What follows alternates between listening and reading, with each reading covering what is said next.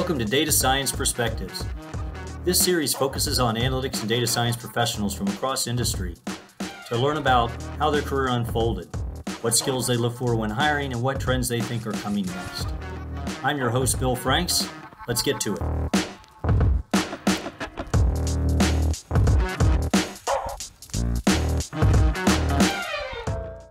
Welcome to this episode of Data Science Perspectives. I'm your host, Bill Franks.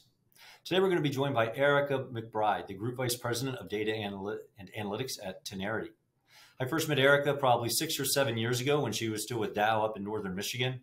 I still remember my first visit there, which happened to be in the spring when the weather was great, but I could tell it would be very chilly in the winter.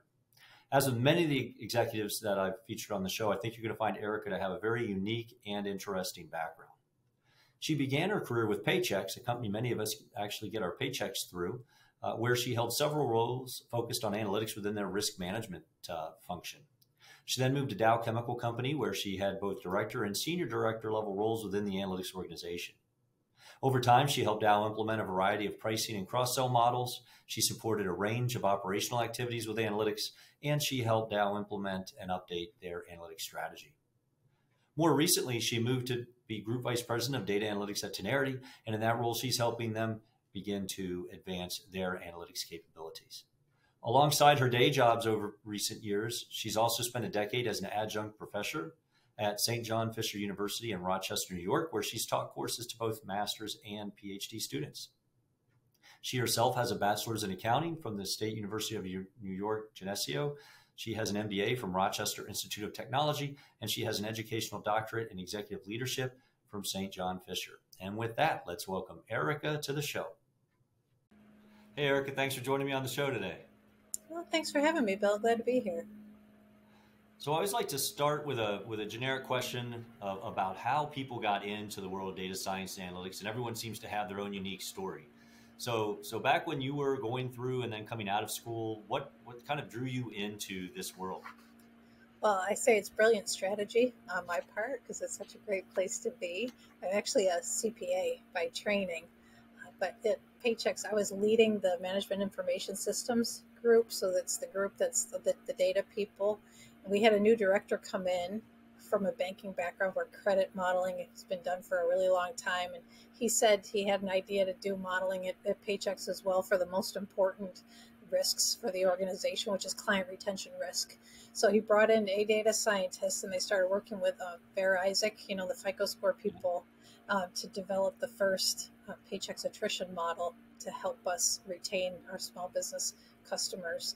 When they wanted to move on to the next model, the director said, well, we should probably pull the group together, the MIS team and the data science team. And that data scientist wasn't an experienced people leader. I was, so I recommended it all roll up to me. And voila, here we are about, a dozen years later and with a lot of analytics under my belt. That's really interesting. So basically then you just happened to be there doing a different type of role when analytics hit the company for the first time. And to your point, smart planning, you jumped at the opportunity to get involved with analytics, which I'm sure has served you well over the time since. Very, very true. It's always, an opportunity to learn and grow because it's moving very quickly. So I'm just curious, you gave a little bit of the hint of the genesis of the group over time when you were at Paychex. What kind of general analytics did you end up doing, and were there any early lessons you got then, having been trained more formally as a CPA, that you kind of had some aha moments about how analytics works generically in the business world when you actually start using real data? Well, at Paychex, analytics was part of the risk management organization. Even today, as you know, analytics isn't always in the IT function. About half the time it's there. The rest of the time it could be in strategy, it could be in marketing, could be in risk.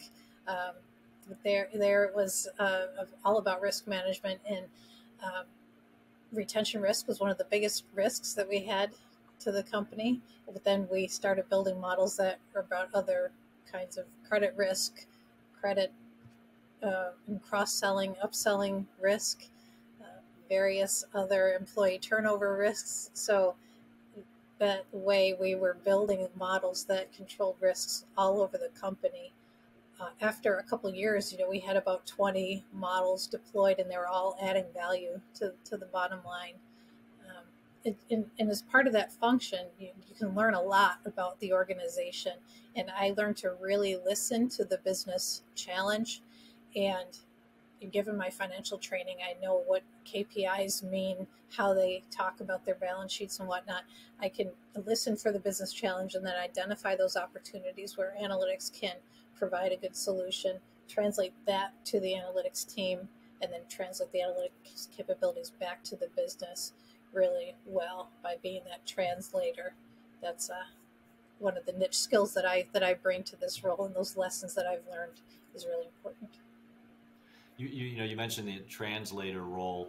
That's something that I don't think formally existed or was discussed until just recent times. But I've found that many of the people I know who ended up in early leadership roles in analytics inherently were doing that, and or had people on their team doing that for them, even though it wasn't recognized. So was that something that you intentionally pursued? You saw an opportunity to be a translator, or it's just something that in your role you sort of just did it organically and then realized on the back end that it was a great skill to have? Yeah, I naturally was part of that because I had all the business acumen to be able to do that. And then as I learned more about analytics, I realized that that was a key role within an analytics organization. You need the strong data people, you need the data scientists, and you need those folks to be the translator. So you went for Paychex. You ended up and I first met you, I guess, when you were at Dow, of course, which, more of a technology company doing a lot of B2B. You move over to a huge global industrial organization. I imagine there were some big differences in terms of what you found, both the data sets that they had, the analytics that they required, and just the culture there. So what was that like when you moved over to Dow?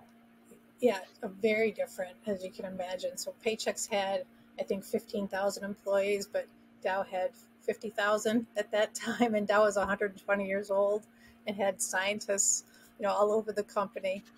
But there was pockets of data science happening when I joined Dow in like supply chain, doing route optimization, manufacturing was doing predictive maintenance type projects, R&D was doing design of experiment type projects, and I was leading the analytics team that was a little bit more centralized under IT that would build the models that those other teams weren't answering. So those other areas of the company.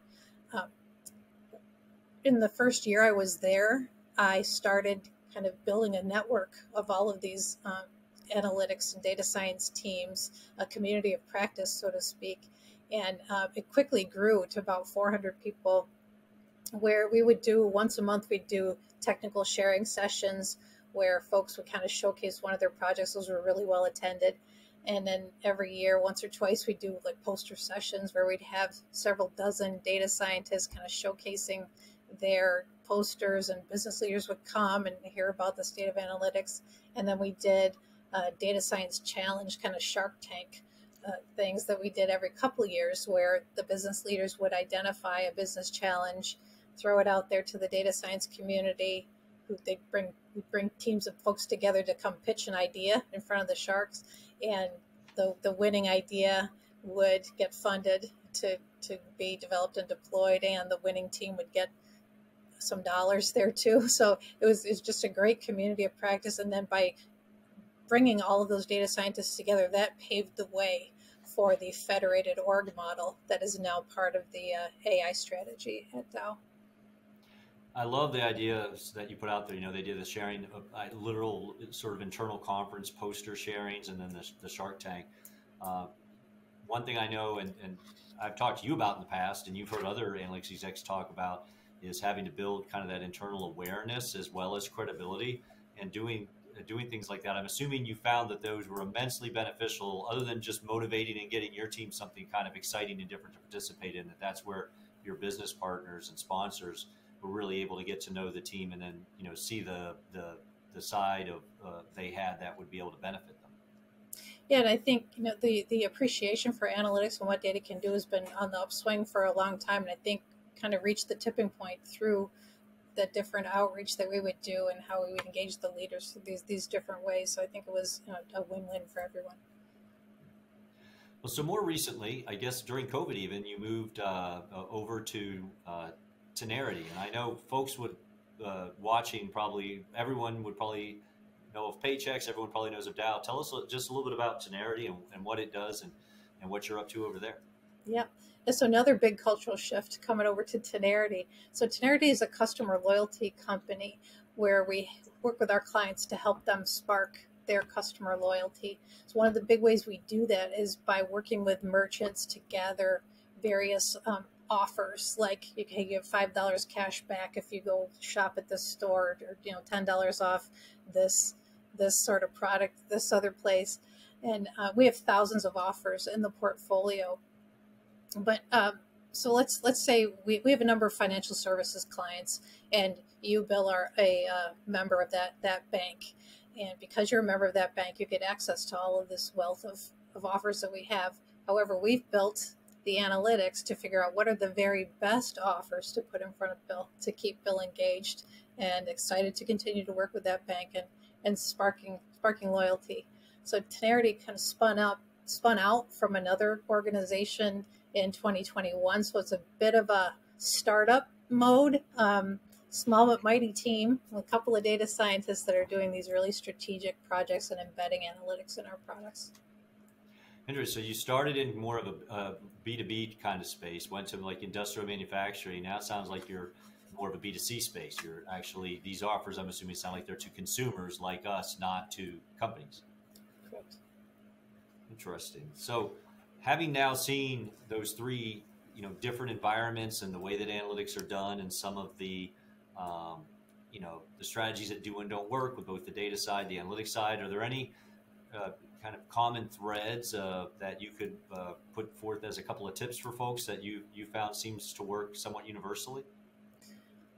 The main thing that I would say is to understand kind of where the organization is. Where are they in there, as we mentioned, kind of their understanding and appreciation of what analytics can do. So it's really important to meet any of the leaders kind of where they are. So if you have a leader who said, hey, I just read this thing, saw this post about AI, and I really need some AI, what can you do for me? A mistake that I see people make sometimes is they'll try to say, well, what you're talking about isn't really AI. That's a more descriptive analytic thing. AI is more about this, machine learning thing over here. But I think that's a big mistake because you kind of deflate their excitement. What I do is I rather come in and say, you know what, I'm really excited about AI and what it can do also. So let's really talk about your business challenge. And then we will figure out what is the right analytic solution to solve that business challenge. So I think it's important to recognize wherever you are, just kind of meet the leaders and embrace their excitement. And then we'll all learn from each other as we develop the models. So I couldn't agree with you more. And I literally had a blog probably 3 years ago that was exactly on that topic. And it was based on a conversation I had with another analytic exec who had said the same thing to me, but the opposite.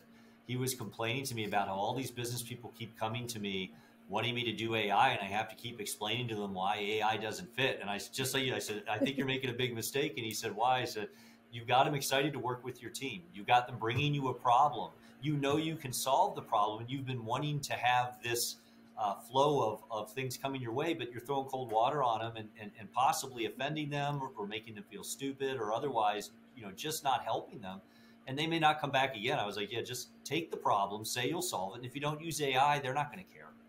Right. Exactly. But if you make them happy, they're definitely going to care. So I think that's a huge point. I always say if someone doesn't misunderstand something to a degree that will fundamentally cause an issue, like making a bad decision or otherwise doing something really wrong, if they temporarily are a little over enthusiastic, just let it go. You can eventually rein them in. But last thing, you don't want to pour that cold water. Very wise, Bill.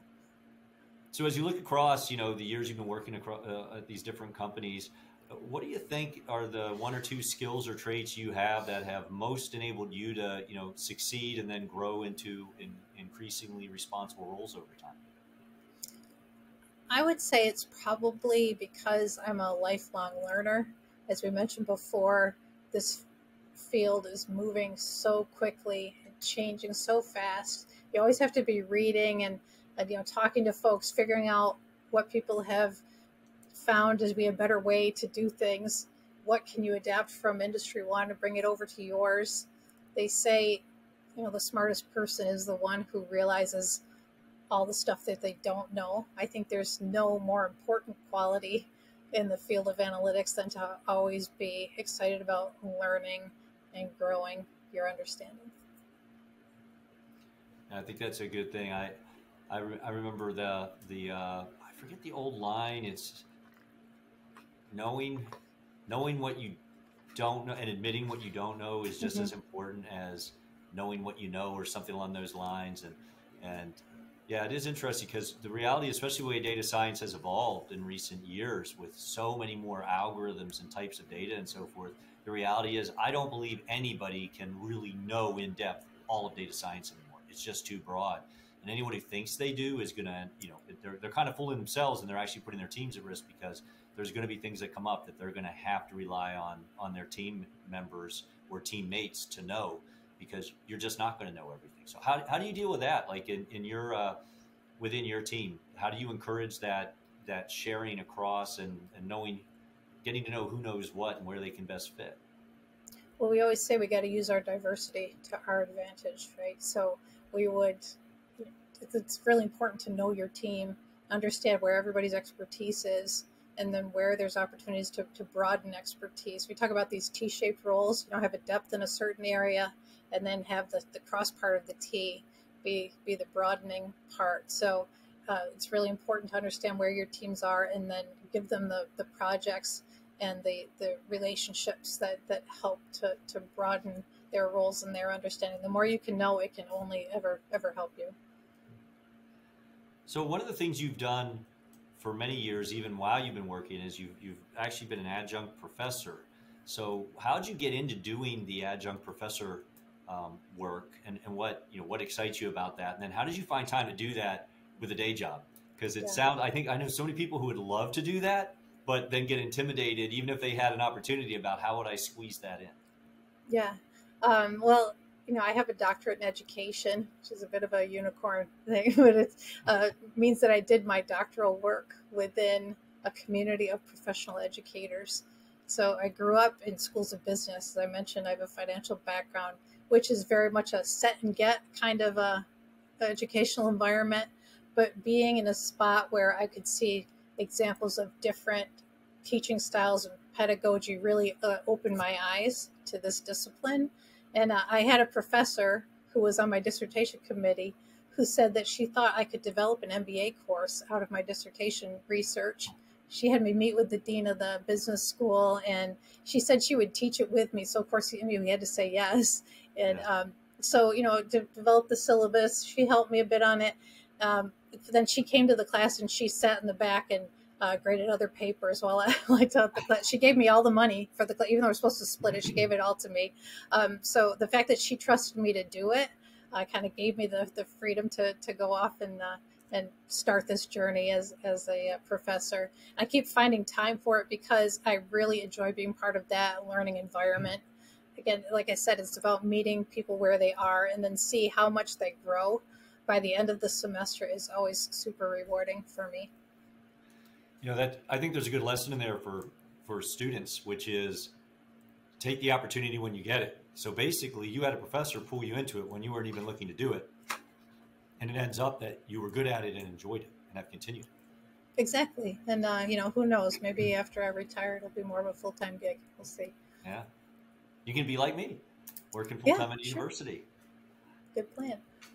So this is a great tie to something. So, as you go through a career, different things are of the most interest or excite you most at any point in time.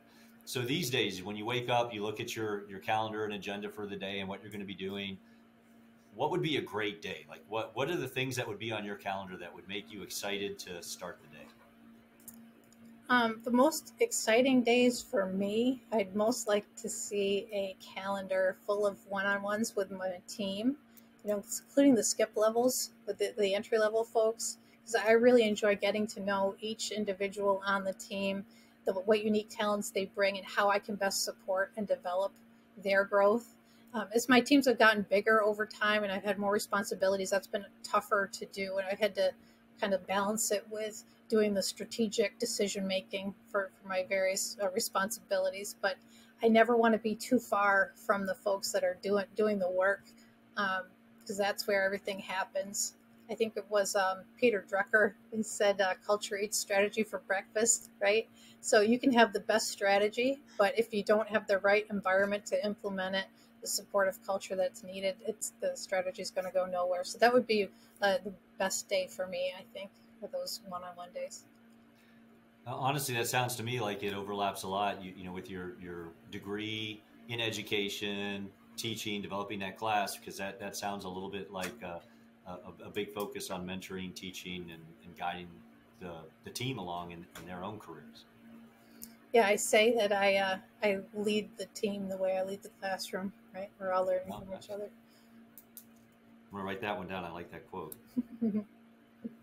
So speaking of classroom then, for students who might be watching, what would be one or two pieces of advice you'd give to students if they're thinking about how to best start their career, particularly in an analytics or data science related field?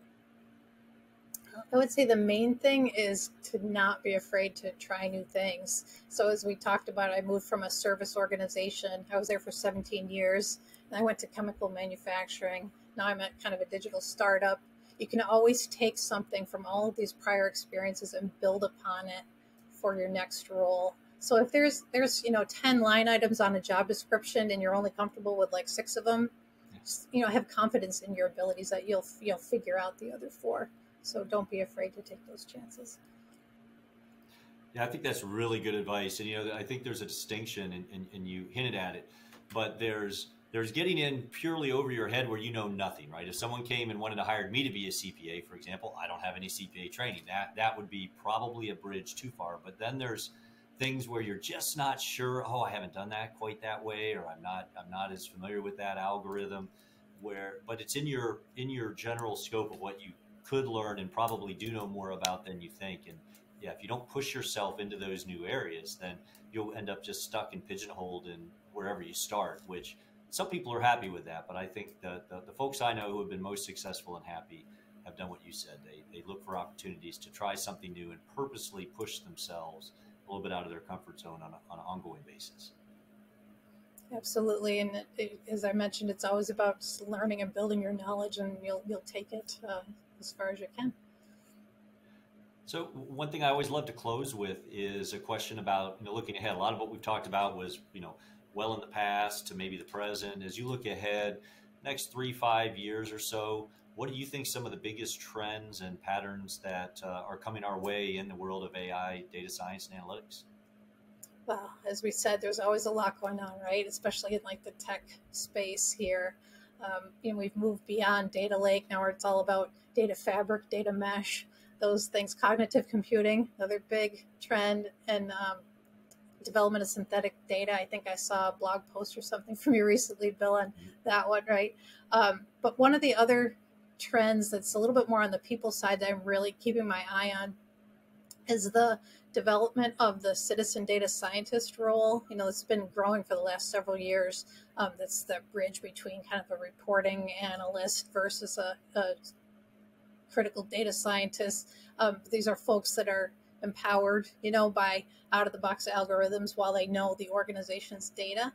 So I think I read one statistic from Gartner that said that these roles are growing 5 times as fast as traditional data science roles for the next couple of years. So I'm really interested in seeing how organizations kind of train and support these folks and how to have the right governance structures to enable them while accelerating the analytics outcome.